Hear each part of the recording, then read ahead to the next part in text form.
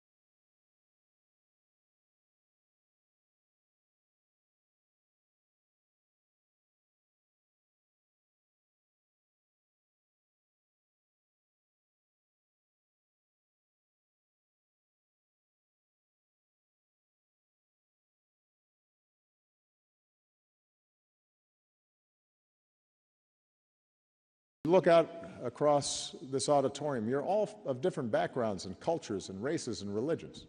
Some of you are from teeming cities, others are working in small rural villages. But you have that same spark, that same creative energy to come up with innovative solutions to old challenges.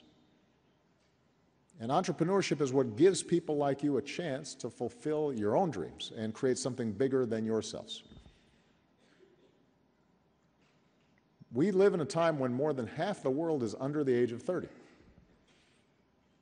And that means we've got to make sure that all of our young people around the world have the tools they need to start new ventures and to create the jobs of the 21st century and to help lift up entire populations.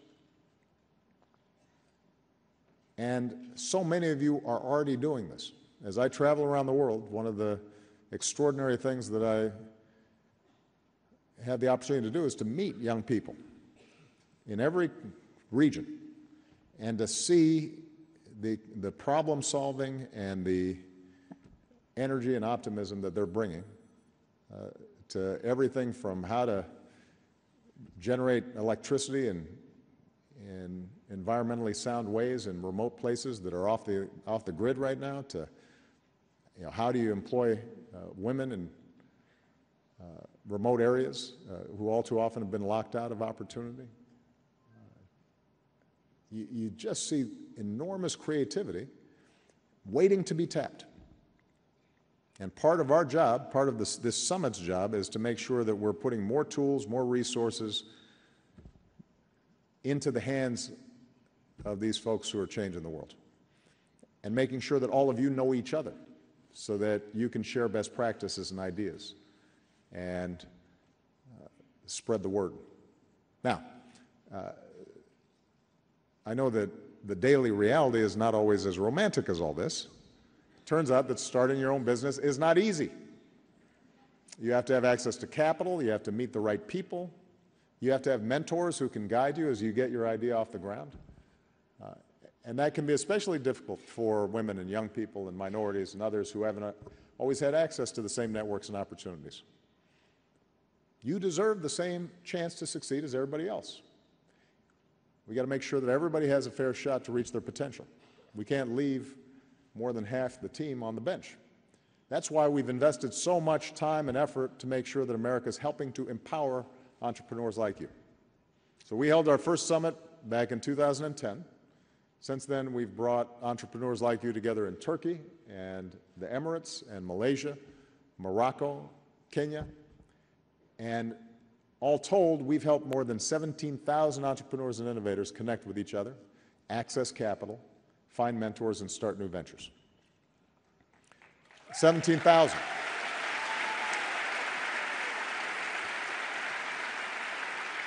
I think of the Tanzanian startup that helps farmers reduce their harvest losses, or the company in Nepal that's helping to improve charity health care.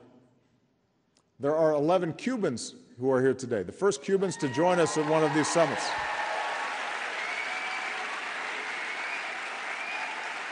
Hola. Mucho gusto. They're ready to help create new opportunities for the Cuban people. Where are they? There they are.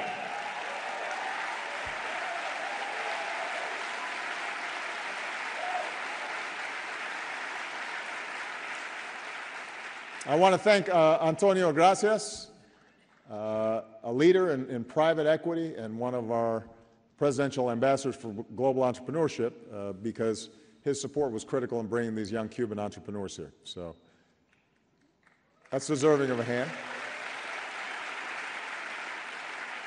I'm also pleased to announce that we have a new group of business leaders signing on as entrepreneurship ambassadors. This is something that we started as part of the summit, and they have put their time, energy, effort, and in some cases their money behind entrepreneurs around the world. So some of our new ambassadors: Sarah Blakely, CEO of Spanx; Jane Werwan, CEO of Dermalogica; Stephen Jurvetson, partner at Draper Fisher Jurvetson, and Patrick Collison, CEO of Stripe.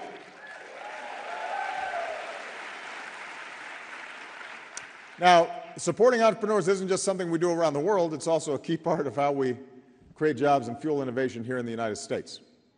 And it's why we're working with communities to streamline the process for launching a company. Startup in a day. It's why we're expanding Innovation Corps, our program to equip more scientists and engineers with entrepreneurial skills.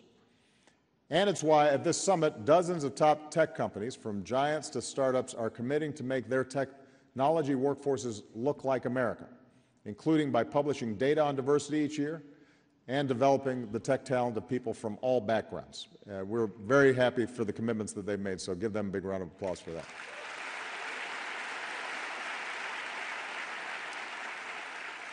Here at this summit, we're also building on our progress with new commitments from government and business and philanthropists. So at last year's Paris climate talks, for example, Bill Gates and other top global investors committed to partnering with governments to invest in cutting-edge clean energy solutions. Today, we're launching an initiative to connect some of these global investors and others with clean energy entrepreneurs from developing countries.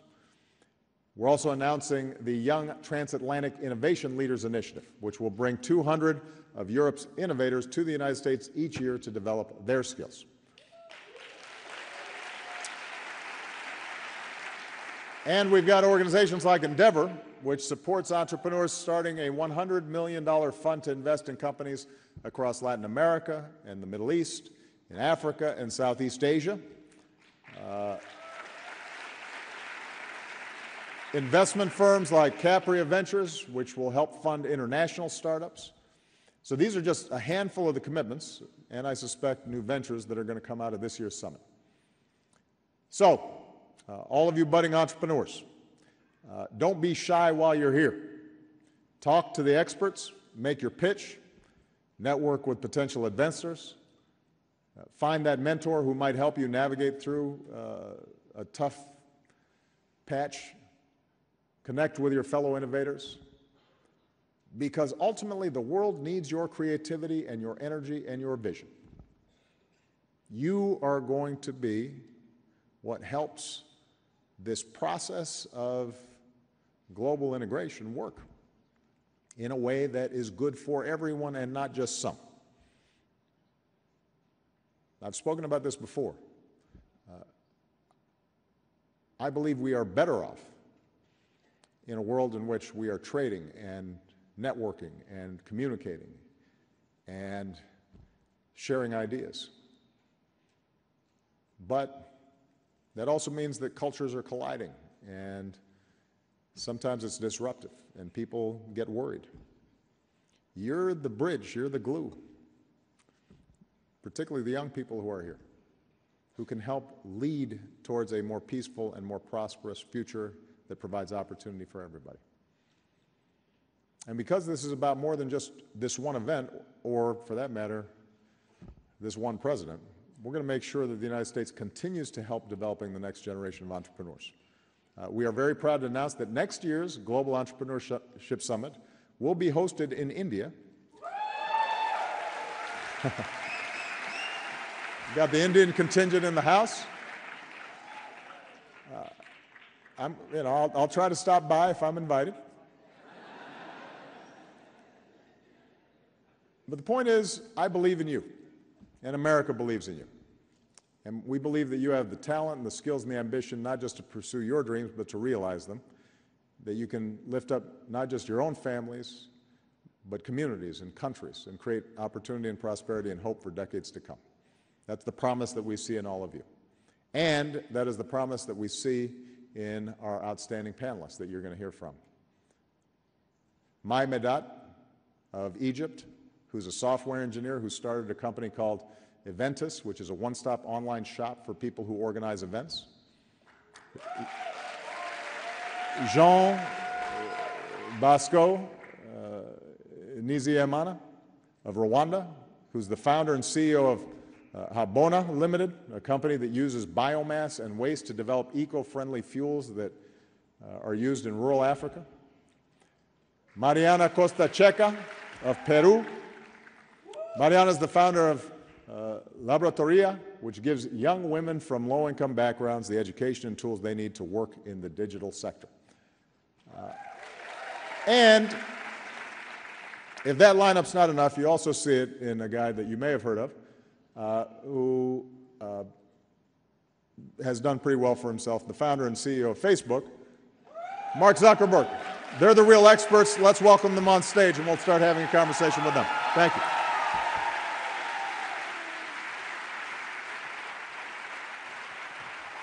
Thank you so much. Thank you. We're proud of you. Thank you, man. Thank you. Thank you so much, Mr. President. All right. There's a good-looking group. And I could not wear a T-shirt like Mark for at least another 6 months, but I will take off my jacket so that I don't look too formal. Soon. Soon. It's going to happen soon. So, yeah, sit down, everybody. Relax. So, these are some extraordinary entrepreneurs. Some are just getting started. Some seem to be moving along pretty well. But I thought this was wonderfully representative because it's from different regions of the world. It's companies that are at different stages. And maybe we can just start by having everybody introduce themselves, describe a little bit about what they're doing. And then we can sort of have a discussion about what's been easy, what's been hard, how can government policy, like the U.S. government policy, help in advancing some of these issues? How can other countries' governments, because we have 20 representatives from other governments participating in this summit, how should they think about encouraging entrepreneurship? And then most importantly, how can other businesses and venture capital, et cetera, think about some of these international opportunities? So why don't we start with you and tell us, I was hearing some of the great work you're doing. Tell us more about it. Thank you. It's so great to be here.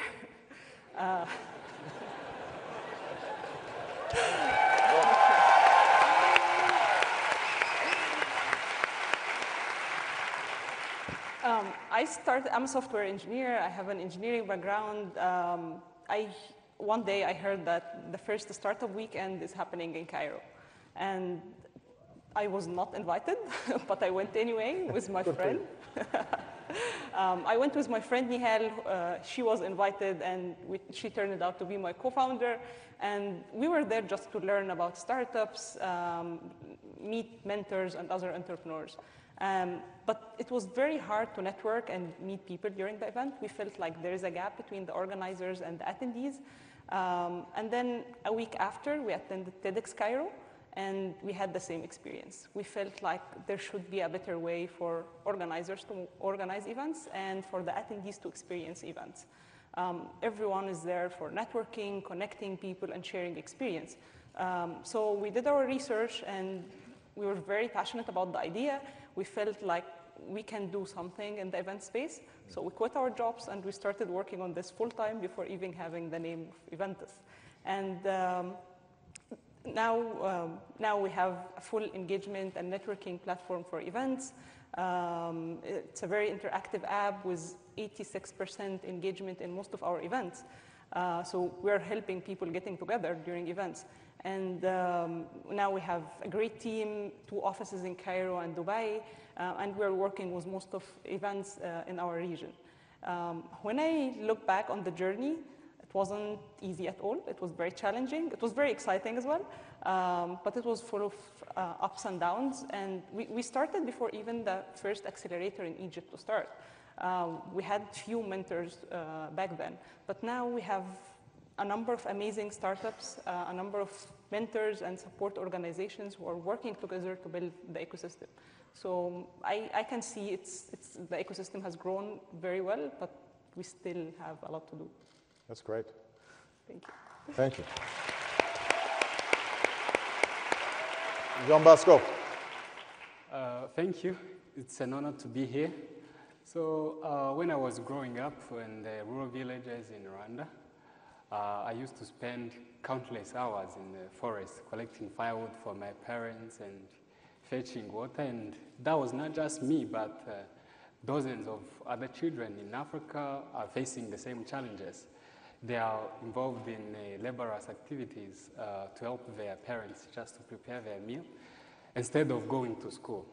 So as I was growing up, I kept thinking about something that I can do to help these families have access to other alternative fuels that they can use to replace charcoal wood that they have been using for many years. So I came up with an idea of an integrated waste management approach, whereby we collect waste and then we turn them into affordable and environmentally friendly products in form of briquettes and biogas that the people can then use. And that is like a green cooking fuel, which can improve health and sanitation in homes. As we started, it has been 2 years, and we have employed more than 25 people, giving them permanent jobs, and we are trying to expand to other areas of the country so that we can continue to improve sanitation, as well as providing this kind of alternative fuels, which can improve health and mitigate climate change in the country and Africa in general. Excellent.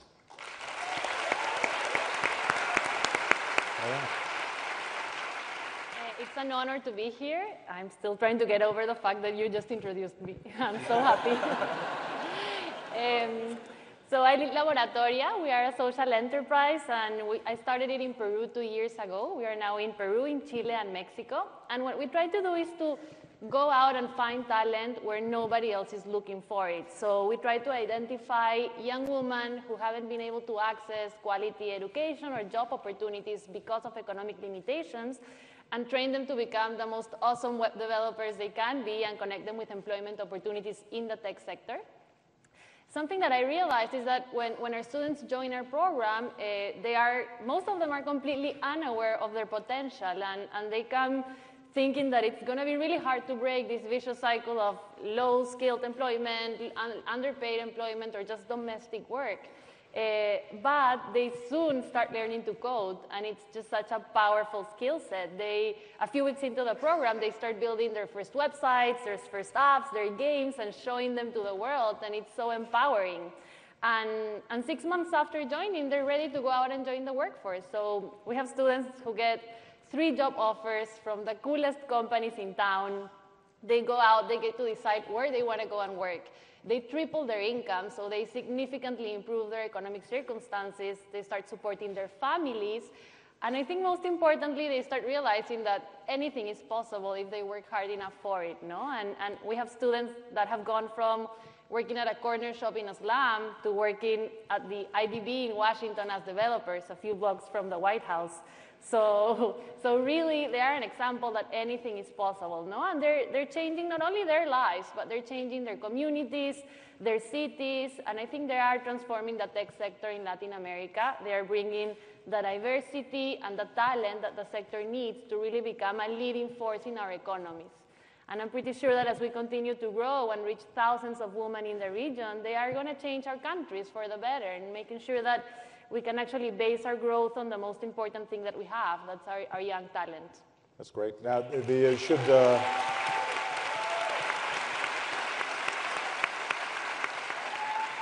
when we were talking backstage, I had been reading about this, and I said 60% of the women who had gone through this program now were employed, and I was corrected. It's now 70%. I had old data, but I think it's important to point out your success rate has been quite extraordinary already.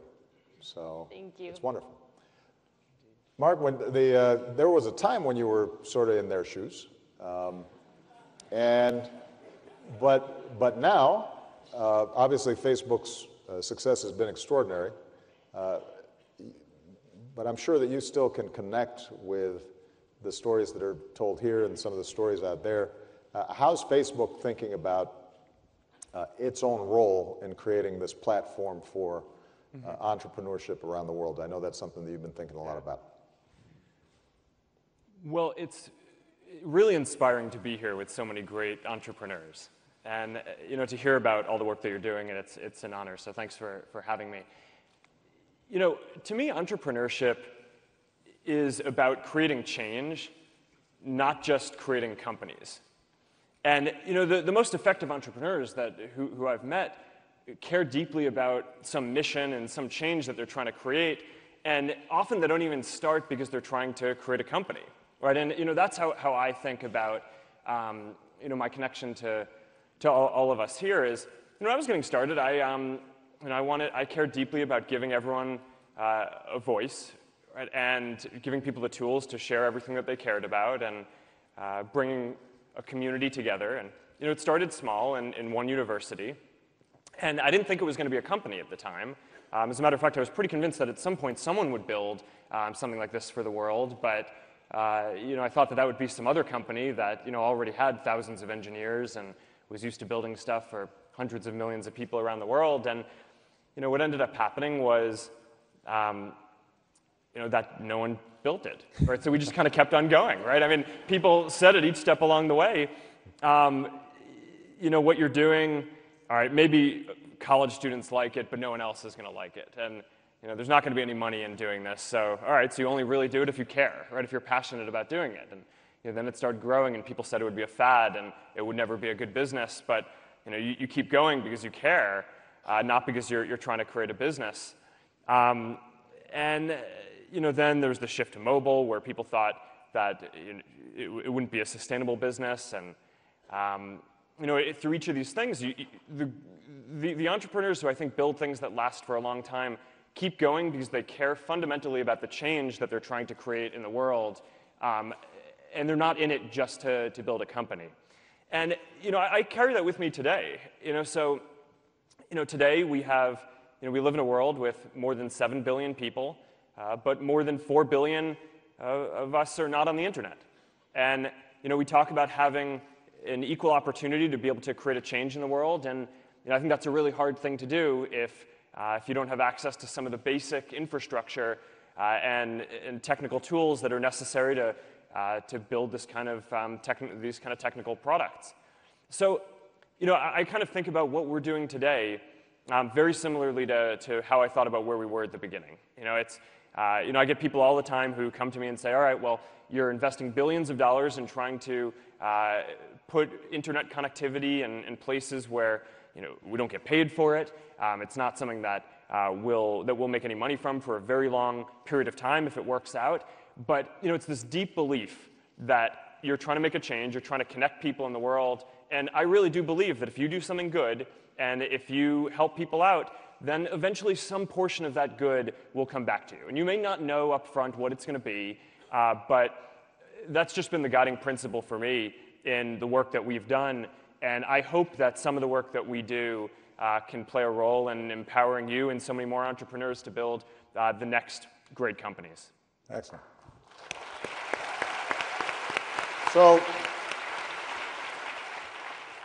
So for the three budding entrepreneurs,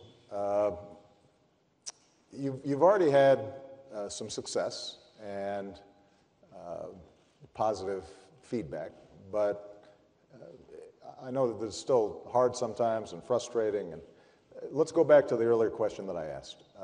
What do you find to be some of the biggest hurdles for your success?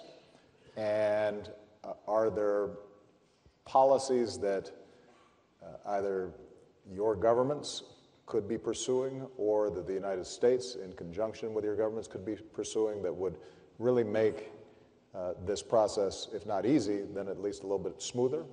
And are there questions or concerns that you have in terms of how more established businesses like Facebook, how they might be able to interact with startups like yours? So why don't we'll go in reverse order this time. Why don't we start with you? Yeah, so I think there's been many challenges along the way. On our case, we try to disrupt many preconceptions, I think. So at the beginning, many people were like, how are you going to train people in months, you know, and get them a job? How are you going to get young women who went to a public high school that's not very good to actually become competitive in the labor market? And I think luckily we've overcome those, and we've proved that they are incredibly talented, that you can learn in months instead of years. Right.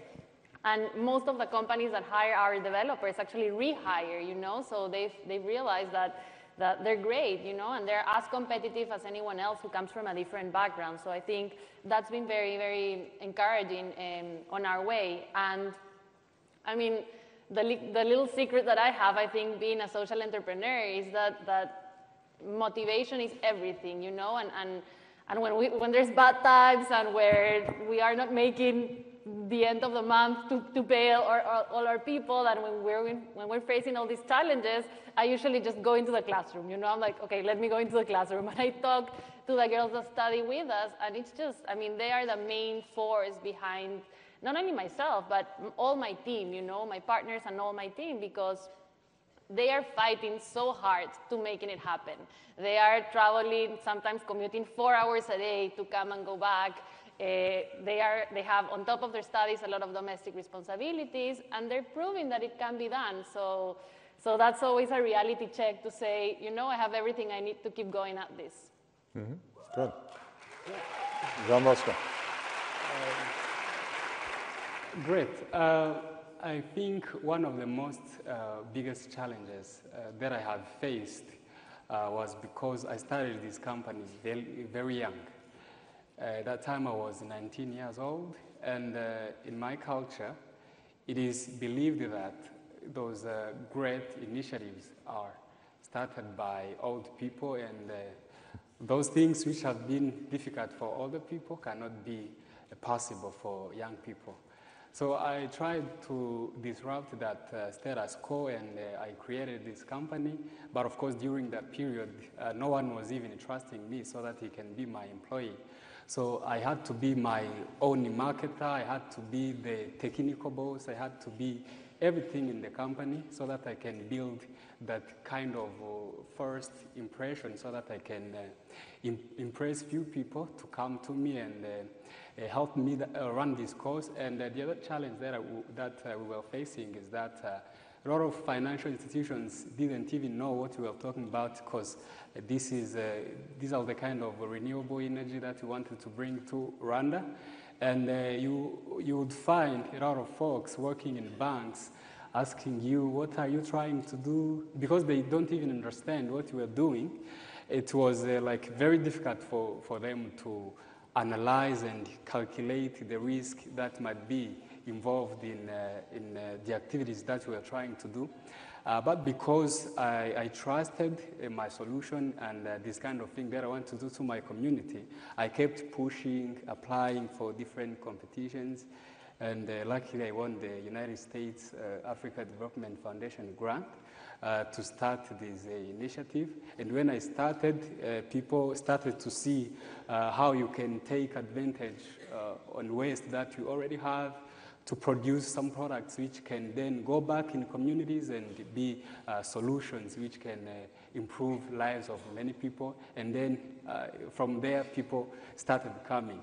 But the lesson that I learned from that very basic experience is that no matter what you're trying to do, necessary is that you are having that kind of motive in your mind that you want to help your society move forward.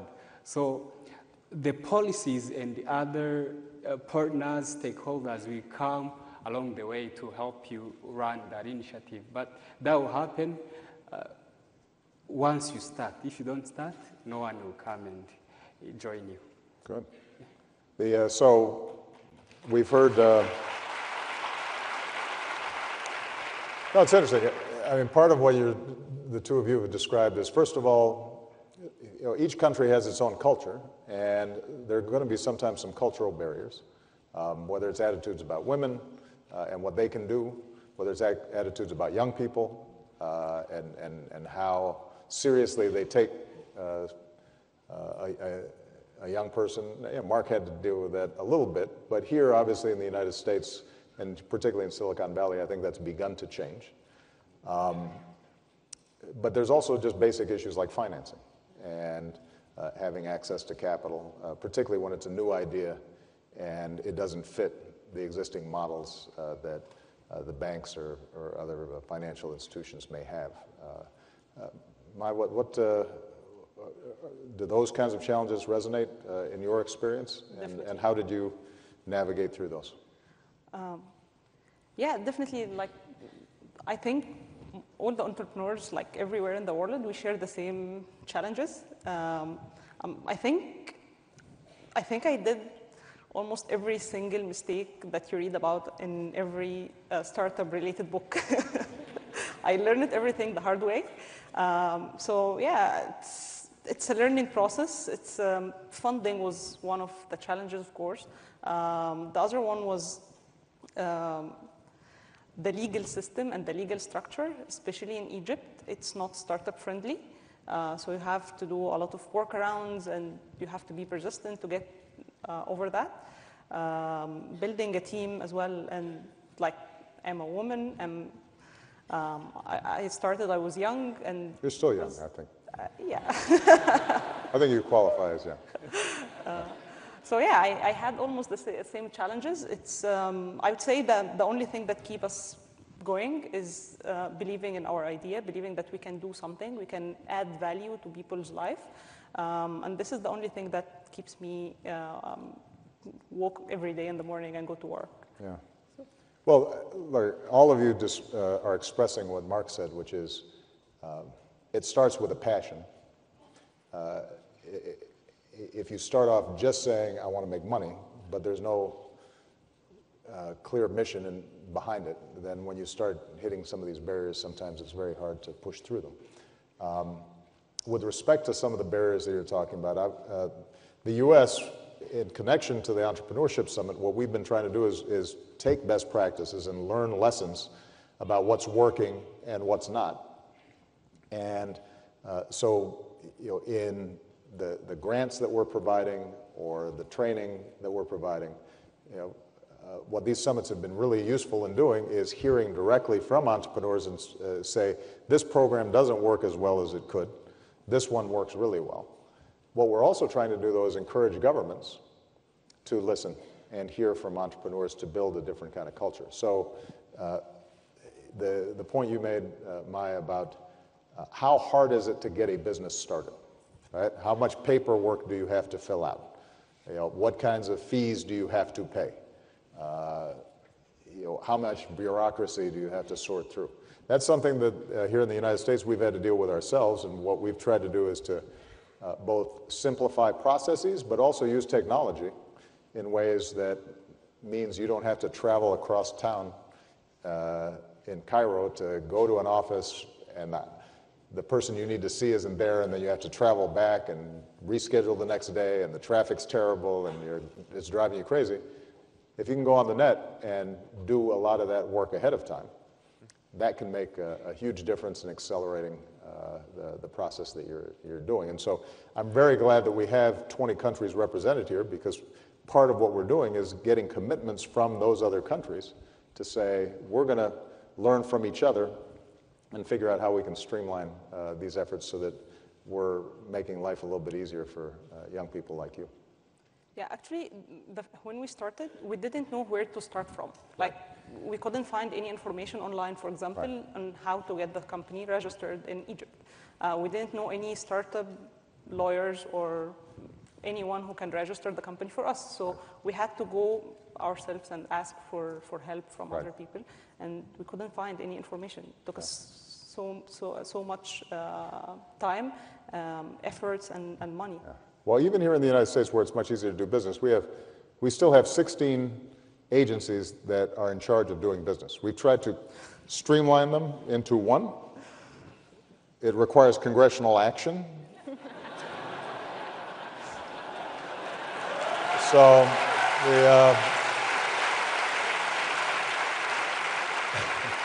so at least what we've tried to do is to consolidate the websites so that it's easier to get the information, even though you still have to deal potentially with 16 different agencies for different needs.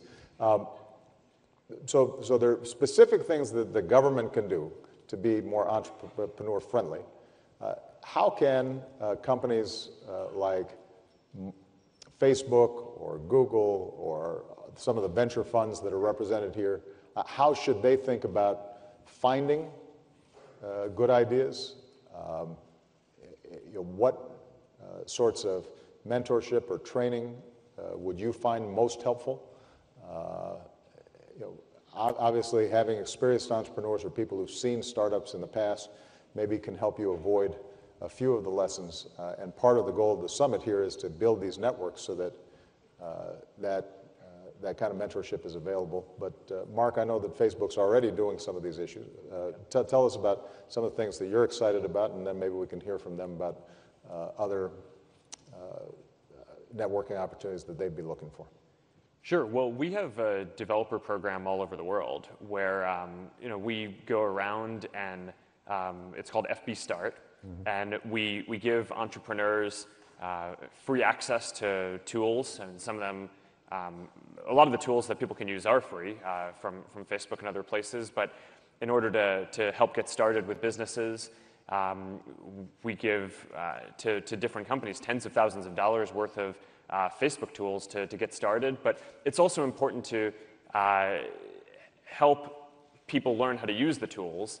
So we do these entrepreneurship workshops around the world and for both people who are starting to create technical companies, but also for small businesses, which are, I think, an important part, maybe less the focus of this summit. But that's a huge part of what we try to do around the world and help people get on the internet and connect with people that they're trying to sell their products to. And we have more than 50 million small business pages that are on Facebook, and a large number of them use it as their primary presence for communicating with people and attracting new customers. So that's a pretty good basic tool that's out there. The biggest thing that I'm personally focused on is connectivity, though. I mean, I think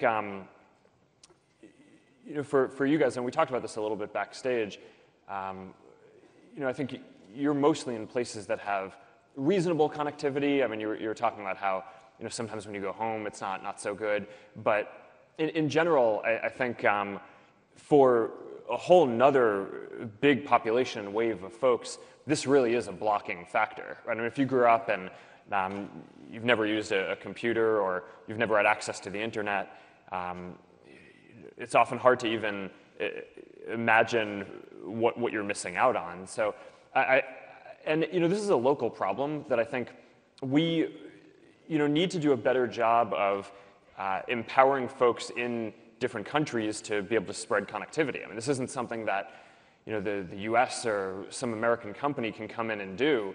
In the places where it's worked, it's been in partnership with local companies and local entrepreneurs and local governments. And that's also something that I'd love your guys' advice on, how you think we could be doing a better job of spreading connectivity to enable not just you guys, but other entrepreneurs who haven't even had the opportunities that you've had to build things as well. Well, tell us what's happening in Peru in terms of connectivity, and how does that connect with creating the supply for all these wonderful young women that you're training? Obviously, things are growing. Yeah. But speak to Mark's point about how you see things unfolding, both in Peru and in Latin America over the next several years. First of all, Facebook is such an amazing tool for us because we often target women who have had limited access to the digital world as a whole, but no matter where you go, Facebook is there, I think that young people today initiate their digital lives through Facebook. So every single girl in our program, even though they don't have email and they have a limited use of the internet, they have a Facebook account. Well, Mark's very happy to hear this. Yeah. I am. And this is a great connection because it's a starting point, and we usually start on our events where we do awareness raising about our program and encourage young women to apply. We talk a lot about Facebook because this is a web app, and do you know what's behind it? And that's actually a very important thread in our communication. So thank you, it helps a lot. And in terms of connectivity, I think Latin America it's moving forward, but there's still many important challenges. as we were discussing before, the service is not often the best because there's very few companies in the market, and this brings some challenges, no? And we also have I mean, many of the Latin American countries are very centralized in the capital city or in the major cities where usually connectivity is not a problem, but as you get further away, it becomes a challenge, no? So I think it should definitely be a priority for our governments. In the case of Peru, I think the government is realizing that this is important, and I have to say we've been really lucky, both in Peru and in Chile. We've had support from the government because they realize that they not only need to expand access to digital services, but they also need to start bringing in more people to create digital products. You know, we have a talent gap, and if we want to evolve and have more digital services, who's going to build them? So that's been really lucky on our side. And just one final point, I think it's crucial for entrepreneurs to work hand in hand with big companies and with government. I think that we entrepreneurs have the amazing advantage of being able to take huge, sometimes irresponsible risks, you know? We can just go out and try new things all the time. And this is something that as you become larger, and if you're a government, it's way harder, no? So I think we have a role to play there in building new things, in creating new things, and I think when it comes to scaling up those things, these partnerships are essential to enable us to take what we've built and created and tested and tried to a larger scale. I think that's a great point. So, for example, the kind of training you're doing, even with our entire education infrastructure here, we still have that same gap. Yeah. We initiated something through our administration called Tech Hire, where we're going into communities and cities that where people can't imagine that they could somehow be part of the tech industry. Yeah. And what we're finding is that through months of training, in some cases through a community college, in some cases companies who are joining with us, it turns out that you can train people very effectively. And as we prove concept, now we have the opportunity to scale up throughout the job training programs that already exist in the U.S. government. So I think you're making a terrific point that in the same way that your individual companies are taking risks, proving concept, and then trying to scale up in the private sector, part of what governments need to be doing is when they see something that is working, a tool, an app, a mechanism that saves time, makes something more convenient, makes a product more accessible to people, then we have to be prepared to change how we do business and potentially scale up as well. So you know, you're right that it's hard sometimes for governments to take massive risks, but what governments can do is to partner with entrepreneurs, start small, work out the kinks, and then be able to back the process of scaling up in that way. So, Jean Bosco, any additional thoughts in terms of how not only Mark, but all these VCs out here can help you out? Make your pitch, man. Tell them how they can pull out their checkbook. And Yeah, I think Facebook is doing a great job in terms of improving connectivities. And when you look at the situation in my country, we are really trying, but we still have a lot of a long way to go because connectivity is only available in cities, and you know, although you can find it in villages, but it's not really fast, so that you can use it on some more activities like watching videos or sending heavy files to other people. So we are still having a challenge in terms of connectivity and a rapid internet. But what we're trying to do as small businesses is looking at the tools that big companies like Facebook offers so that you can benefit from them, like using messengers to exchange messages with our potential customers. And you know, we use adverts to see how we can disseminate messages, you know, because in my country, a lot of people don't know these kind of waste management things that we want to bring. And you see that in many places, people don't sort waste at the source. They just throw waste everywhere. But we are using this kind of technology to teach people that they have to sort waste from organic to non-organic, because this is beneficial in this way and this is harmful in this way. So we are trying to use this kind of tools to disseminate such image. And the challenge that we are still facing is the fact that, you know, when you are still small, of course, you are like having like 10 years in front of you, so that you can attract attention from many people to come and join you. But depending on this kind of spotlight, exposure, support that you are getting from different people, we are trying to benefit from these kind of initiatives to disseminate the messages and bring attention of many people to what we're doing. Good. Mike? Yeah, I don't know where to start exactly. In Egypt, Facebook, we started a revolution out of Facebook. So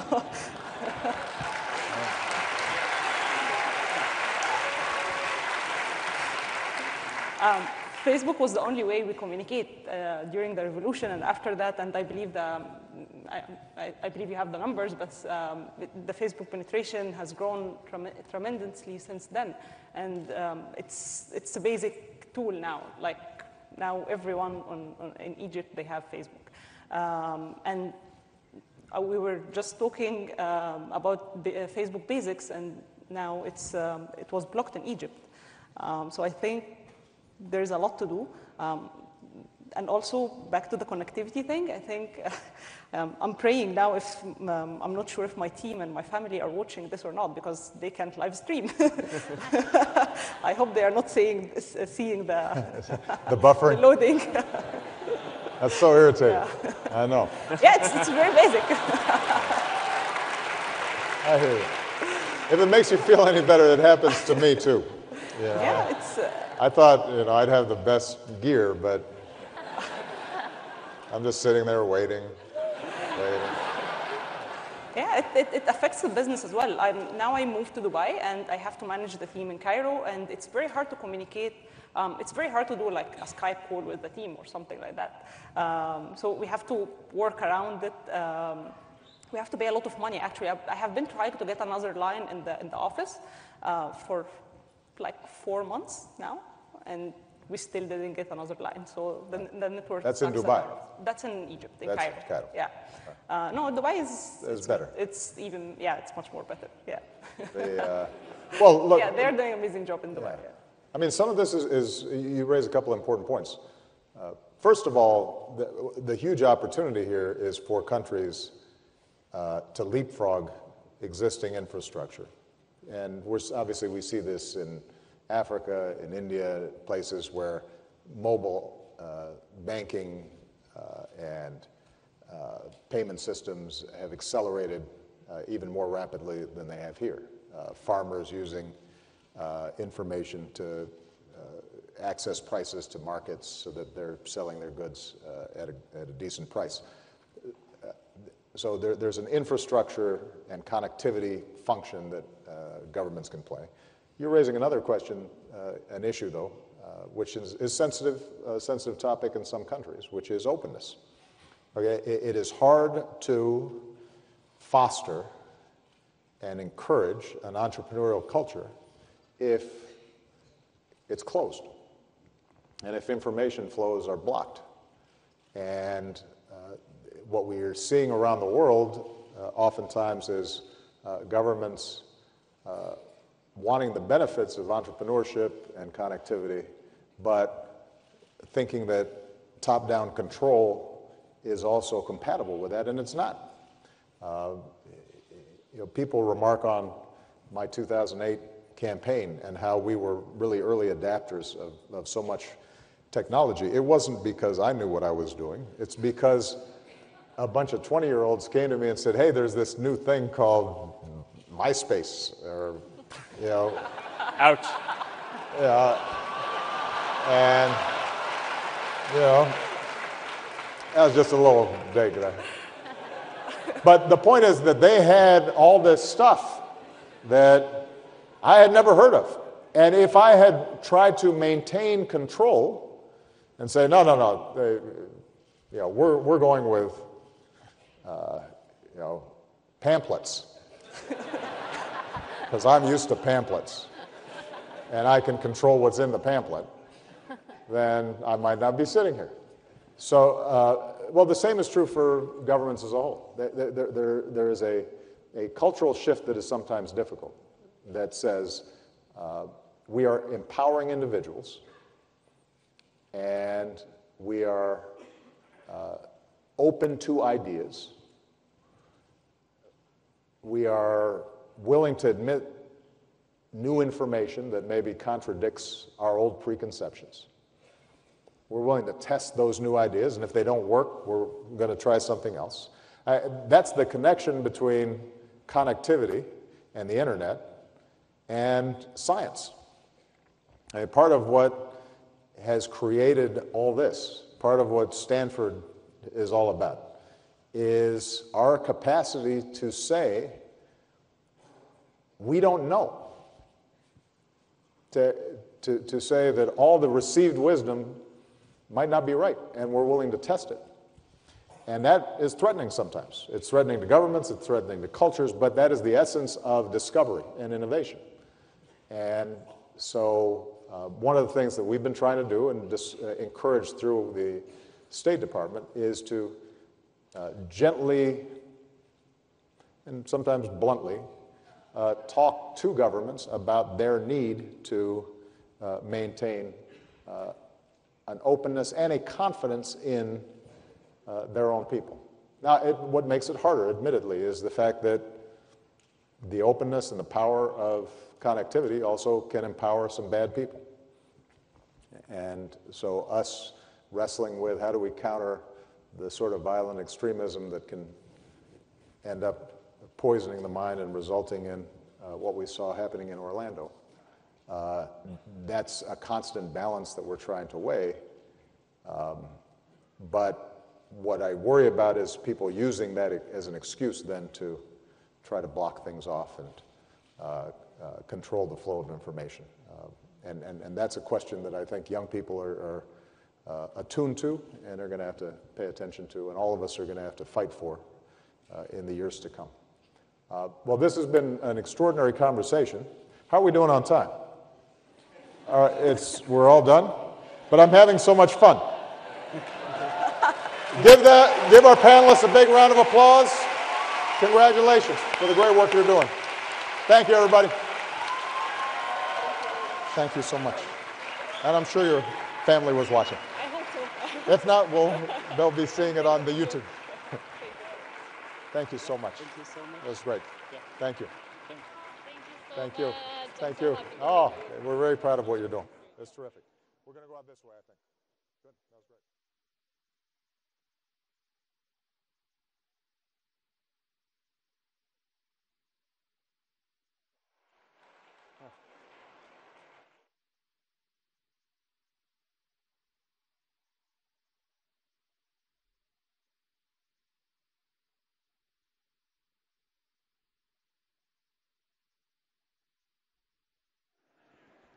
Please welcome the Honorable Maria Contreras Sweet, Administrator of the United States Small Business Administration.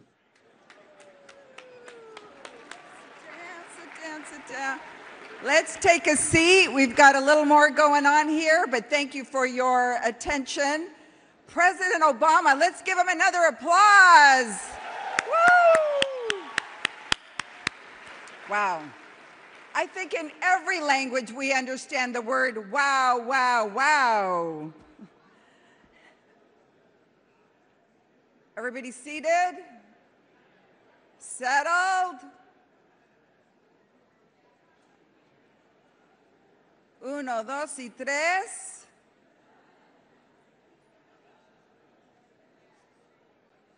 Uno, dos, y tres. You know, somebody said that with a group you can do anything, so why don't we together as a group, when I say three, we'll say shh. Uno, dos, tres, 1, 2, 3. Shh. Thank you. Thank you so much. But listening to these panels this morning assure me that the golden age of entrepreneurship has only just begun. Indeed, yes, exactly right, yes. It is just beginning, and the entrepreneurs like you in this room are the genesis of human progress. Recall Robert F. Kennedy, who famously said, "There are those who look at things the way they are and ask why, and there are those that dream of things that never were and ask why not." The people who have changed the course of history have always asked, why not? And each of you is here today because you have asked, why not? As one Korean entrepreneur here told me yesterday, while talent is spread equally around the world, opportunity is not. I'm here to ask you, why not? At your very core, you are driven by a desire to improve lives. You see a challenge and you build a solution. You have the audacity, as the president says, to create new realities and the confidence to overturn the status quo. Recently in Colombia, I met two entrepreneurs who developed advanced